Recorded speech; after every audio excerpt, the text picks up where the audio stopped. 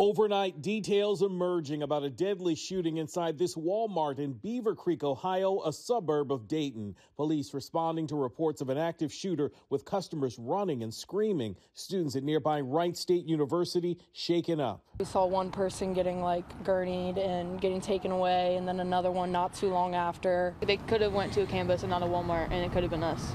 A witness posting a chilling account saying the shooter had a backpack and was holding a rifle and that he walked by her as he opened fire. Police confirmed the male suspect injured 4 people, then turned the gun on himself. Walmart saying, "We're heartbroken by what's happened. We're working closely with investigators." The conditions of the victims right now is unknown, as they were all transported to area hospitals for treatment.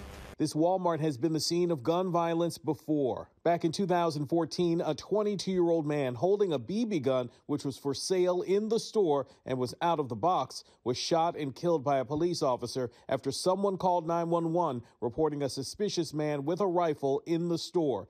The victim's family settled a wrongful death lawsuit with the city for $1.7 million.